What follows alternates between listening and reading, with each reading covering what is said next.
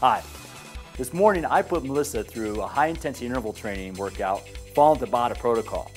Now, you might be familiar with interval training and maybe you've heard about Tabata protocols, but what we did today was only 4 minutes and it's really effective at helping your clients burn fat, expend energy, and sculpt lean muscle. Now, if you've been wondering what Tabata protocols are all about, it's only 4 minutes of work.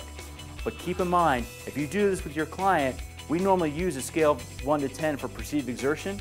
You want your clients working at about a 12.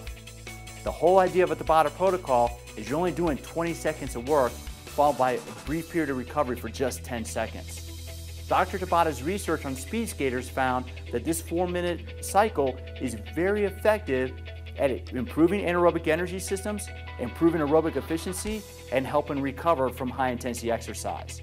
You don't need any fancy equipment. What we did today with Melissa was we jumped rope for 20 seconds, we took a 10-second break, we did 20 seconds of push-ups, keeping the body moving, rested for 10 seconds, did lateral bounds or ice skaters, exploding from one leg to the other, a brief rest, and then she did medicine ball slams, throwing that medicine ball into the ground, again followed by just 10 seconds.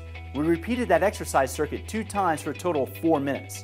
Now that 4 minutes was a lot of work, especially with short periods of recovery, so at the end of it she was really taxed.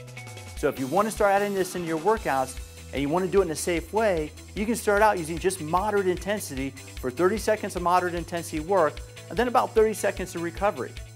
As your client's fitness level improves, then what you want to do is increase intensity, shorten the work time down towards that 20-second period, and start shortening the recovery period. So as intensity comes up, recovery at first stays the same, and then you want to drop that recovery down to the 10-second period. Now, I would recommend starting with a full 2-minute cycle first, 20 seconds on, 10 seconds off. That's going to be 4 exercises for 2 minutes before progressing to the full 4-minute protocol. So if you're looking for a way to really make a difference in your clients' workouts, then you might want to consider high-intensity interval training following Tabata protocol. Have a great day.